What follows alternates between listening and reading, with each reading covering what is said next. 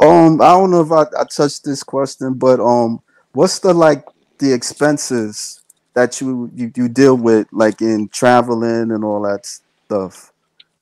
Bodybuilding is incredibly expensive. So I know for females, our suits run about $1,500.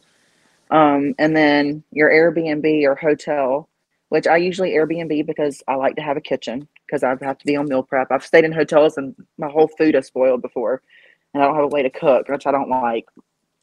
And then flights if you're going to a show.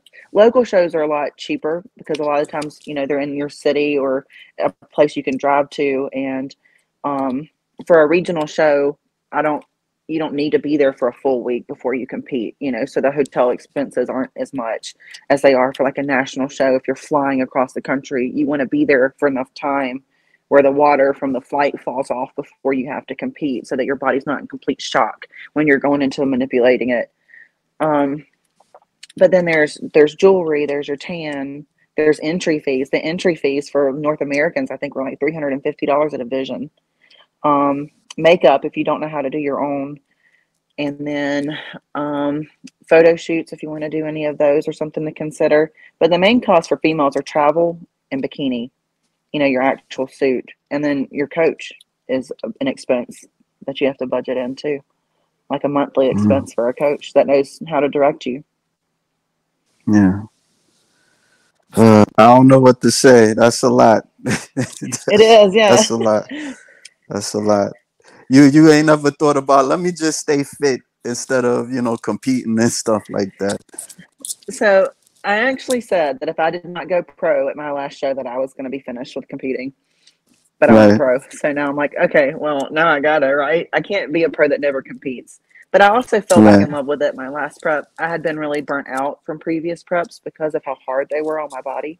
But since I Yeah. got my hormones healthy and my 2022 prep wasn't near as bad as I'm used to, I did fall back in love with bodybuilding. Mm. Like how the prize money for women is just so low. Well, because people come to see the big boys. Yeah. It is what it is. We know that when we enter the show. So we still Yeah. choose to do it. I wish it was Yeah. more, especially at the Olympia level, like a more direct ratio of like, hey, they bring in this percent of the fans, they deserve this percent of the prize money. But again, it's just one of those things. Hopefully, it'll get better with time, but I doubt it. I mean, I don't know, like, with the guys, I get it, but I don't get it. Like, what's so fascinating about the guys compared to the women? Because there are a lot of bodybuilder fans out there. It's not like, Hmm. but the thing is they're low key. That's the thing. Yeah. They don't. I don't really.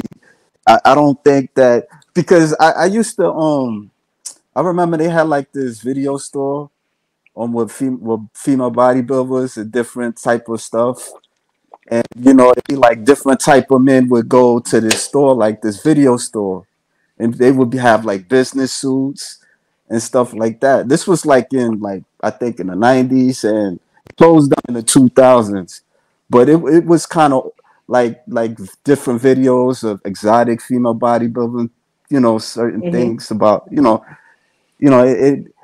it, it was just interesting because it was like, there were a lot of fans, but they weren't out there like that.